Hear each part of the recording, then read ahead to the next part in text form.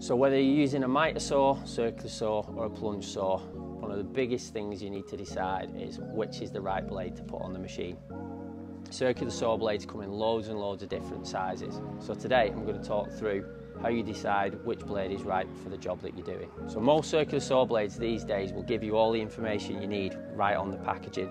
First thing you need to decide is which diameter blade you need to use. This will usually be determined by the type of machine that you're using. So it's important to know what the overall diameter of the blade is for the machine that you're using. Next thing you need to check is the bore size. This is the size of the hole in the middle of the blade. You need to make sure that it's the right size, again, for the machine that you've chosen to do the job with. Next thing is how many teeth do you need on the blade. Generally speaking, the fewer teeth you have on a blade, the faster cut you're going to make, but also the rougher finish you're going to get. The more teeth you have, the slower the cut's going to be, but the cleaner the finish is going to be.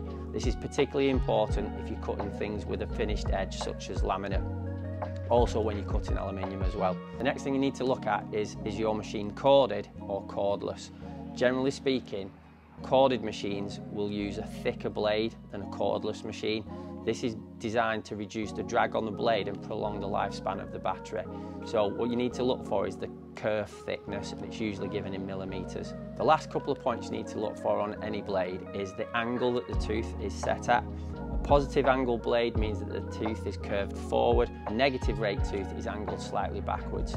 This is particularly important if you're cutting materials like aluminium, as the negative rake on the tooth will help prevent the blade from snatching the material and potentially causing an accident. If you're cutting rough material that's likely to have nails or bits of metal in, then you need to look for a blade that's designed where the carbide teeth are designed to take that type of impact.